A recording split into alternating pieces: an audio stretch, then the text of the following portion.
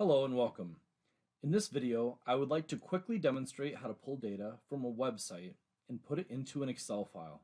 From there, it is easy to save it in a variety of formats, including comma delimited. The easiest way to get data from a website is to just simply download it.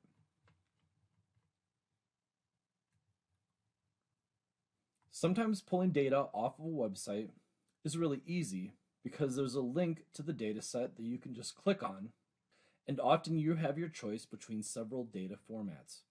In this case, you can download data in a comma delimited or CSV format. You can also download the data in Excel format, and you can download the data in XML format. XML, which is short for Extensible Markup Language, is beyond the scope of this course, but I would like to show you what the data looks like when we open it as a text file.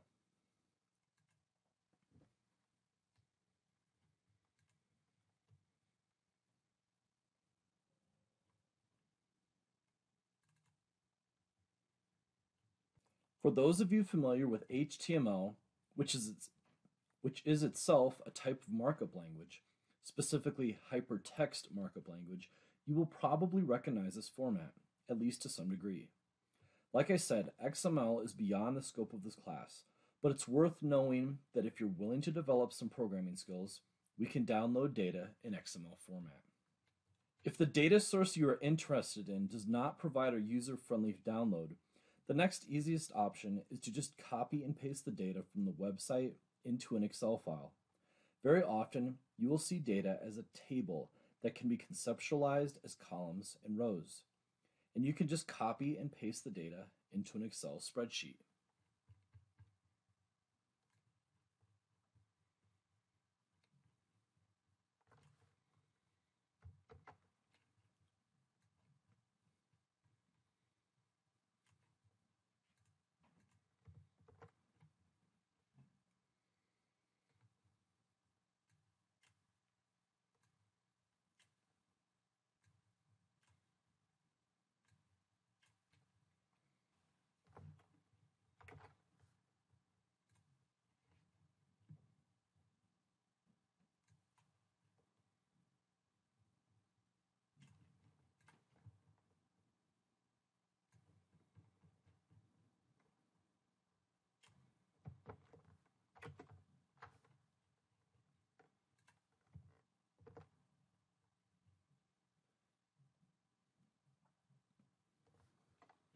Very often, Excel can recognize that we are trying to feed it a set of columns and rows, and it makes it very easy to just copy and paste data. Unfortunately, sometimes the data that you want is not going to copy cleanly into Excel. In these cases, you're going to have to get creative.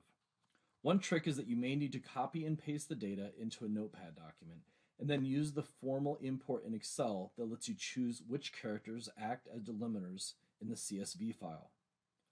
As another option, with some training and experience, it's very possible to write a computer program that will screen scrape data from a website. Java, Python, and R all facilitate screen scraping. Here we see some data that is not presented as a table. It does not lend itself to cutting and pasting into Excel. Here is the HTML for the page.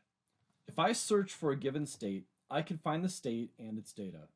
In effect, your program would then read the HTML code presented by the website and scrape the data from the screen. Lots of people make gobs of money writing code that does screen scraping. Unfortunately, screen scraping is beyond the scope of this class, but if you have an interest in this topic, I encourage you to learn more about it and get good at it. It's a great skill to have in your toolbox.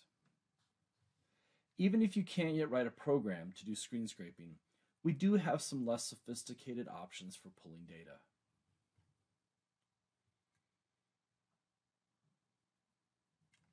At this website, the data is presented in a messy fashion. Note that if I copy and paste the data from the website into Excel, and here I'm just going to grab this data, and I'm going to hit Control C. I'm going to go to my Excel file. I'll open up a new one here. And I'm going to click in here. I'm going to click Control V. And what I get is kind of a mess.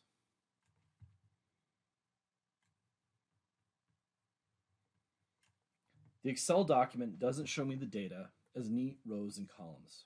However, the data is not randomly displayed. There is consistent spacing between the cells.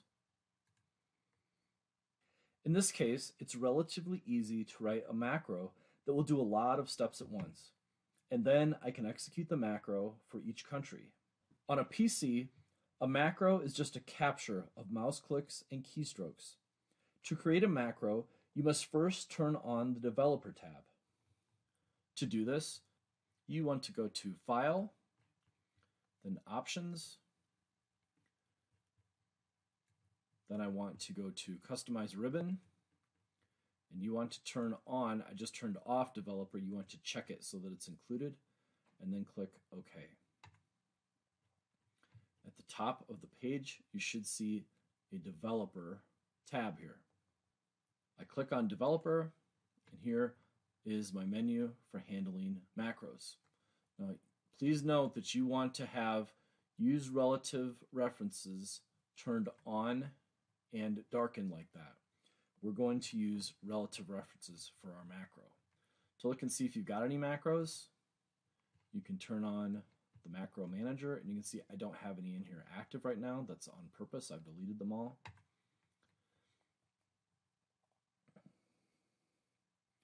Okay, for this instance, I want to build two columns, one with the country name and one to hold the value for each country. I'm going to select one to highlight the whole row. I'm going to right click and insert. And over here in G, I'm going to create a column name, country name, and doctors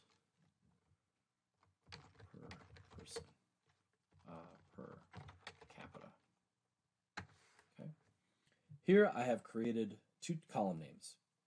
I can do these in any column, but I'm going to put the new data in columns G and H just to give myself some visual space between the mess on the left and my cleaned up data on the right.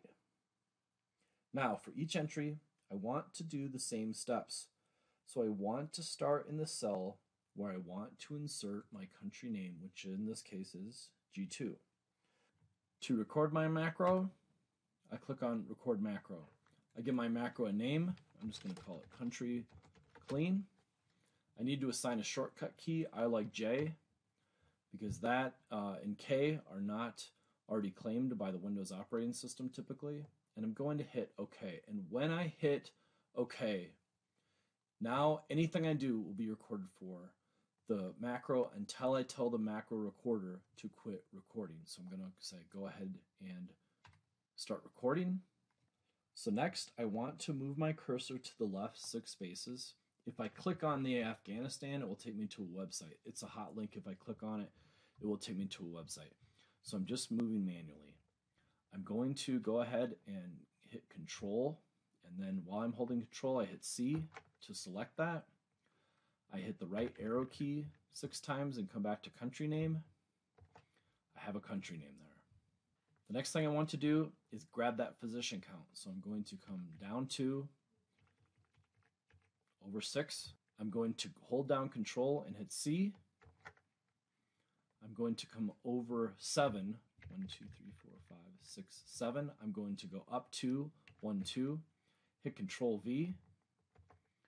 And now I have that value right next to Afghanistan where I want it. The next thing I want to do is get rid of these 3 rows that I don't need anymore. To get rid of these rows, I'm going to select these 3 rows. I'm going to right click and I'm going to hit delete, and the rows will be brought up. I can now click on the next place that I want to start my next execution of the macro. I'm done. I hit stop recording. I've recorded a macro. And now when I hit Control J The executions I did will be done relatively to the space that I start at. Ready? So I'm going to hit Control J and watch what happens to my data. It copy and pasted Albania. It copy and pasted the number of physicians. It got rid of these rows that I don't need, and it brought me so that I'm ready to do the same thing for the next country. And all I have to do is keep hitting Control J, and my macro does the work for me. And in short order, I have a nice set of data consisting of a column of country name and the corresponding doctors per capita. Now, I do have some physicians. I don't want this verbiage in here. All I want is the actual number here. So I'm going to say doctors per capita clean. To do a final cleanup, I can use a combination of the left and find functions in Excel. Quick reminder, the left function will return all of the text that is to the left of a character, and the find will tell you where within a string you can find a given character. In this data, I see that there is a clear pattern. A number is followed by a character, which is followed by some verbiage. I want to isolate the number. So, using the left and find functions, I tell Excel to find the space character and only give me whatever characters occur to the left of it.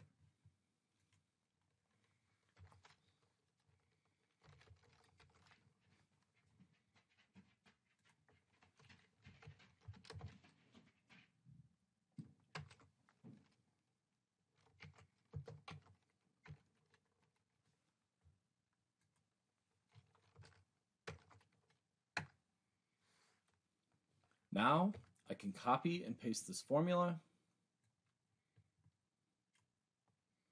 and I end up with a set of data that shows me a country name and the doctors per capita in each country. Quick note, if you try to delete the original doctors per capita data, you will mess up the cleaned up column because the cleaned up column is dependent on the original data. So I'm going to hit Control Z to undo that. See. Come over a few columns, give yourself a little space. I'm going to right click. I right click to select the column. I right click to select the column, and then I left click to show my paste options. I'm going to come down, I'm going to paste the values. So when I look at the cell, I don't see the reference to any other cells. I have copied the value itself. Now the problem is, it has been copied because the first thing it encountered, my selection has characters in it, string instead of a number. These numbers have been entered as strings, meaning that we don't see it, but there's an invisible single apostrophe before the number. The fix for this is to select the first number in the column that we want to change. When we mouse over, we'll have an option to do things, but now I can select all these numbers. Now there's a little arrow there. I can click on that and it will say convert to number, and it will do so. And I have an independent set of number formatted data. I can get rid of all my other superfluous data, and I end up with a beautiful set of data of country name and doctors per capita cleaned up that used to look like this mess over here, but I've turned it into a very nice usable data set. Towards learning these types of data cleanup tactics, I suggest you learn about the write, mid, and search methods if you are not already familiar with them. Obviously, cleaning up data manually is not a practical method if you have more than a few hundred entries, but for a lot of data sets, macros and a few cleanup formulas can be a ready solution. In the end, this video is just a teaser. There are many methods for cleaning up data. Hopefully, this data showed you the usefulness of extracting and cleaning up data and has perhaps sparked your curiosity, imagination, and desire to learn more about data analytics. I hope this data was helpful. Please contact me if you have any questions.